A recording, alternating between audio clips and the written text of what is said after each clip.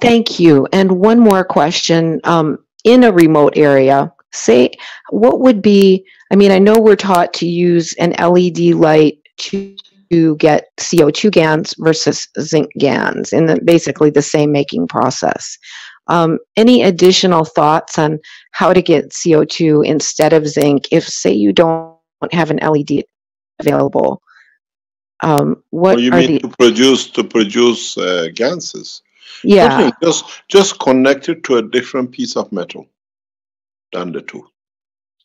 If you have a wire copper coming from the copper plate, and you have a copper wire coming from the zinc plate, one is nano coated and the other one, just get a piece of aluminum and connect it to the aluminum, the two wires from the two plates.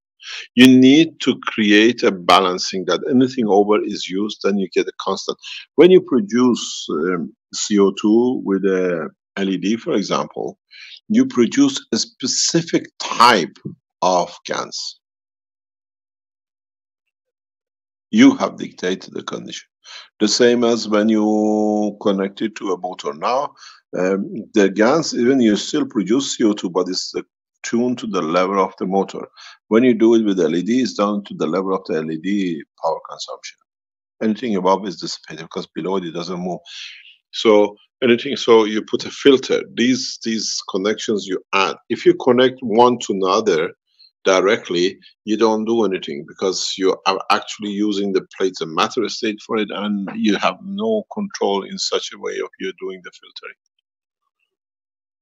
Just use a third element that in between the two can dissipate the energy, and you create a specific energy CO2s. Beautiful. So that a little piece of something you can do. Get yourself a piece of wood, take the skin off, and connect it to that. You produce totally different Gans. Wow. You produce Gans of CO2. This is what you have in nature. That's then you produce a Gans at the level of the vegetation, which is